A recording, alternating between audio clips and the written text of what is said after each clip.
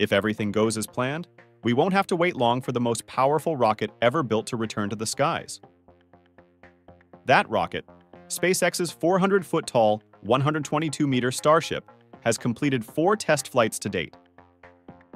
Elon Musk, founder and CEO of SpaceX, believes that number 5 is just around the corner. Flight 5 in 4 weeks, Musk said Friday, July 5th, on X, his social media site. Starship is made up of 2 components, a first-stage booster named Super Heavy and a 165-foot-tall upper-stage spacecraft dubbed Starship, or simply SHIP. Both are intended to be reusable. Starship's 4 test flights were placed in April and November 2023, as well as on March 14th and June 6th this year. All have launched from Starbase, SpaceX's South Texas facility near Brownsville. The vehicle has become better with each subsequent flight.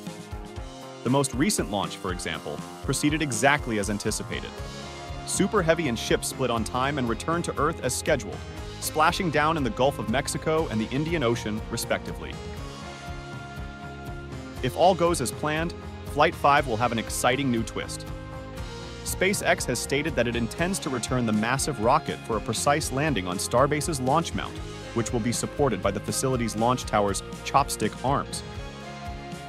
This audacious technique will enhance Starship's flight cadence, allowing the booster to be examined, refurbished, and relaunched more quickly, Musk has stated.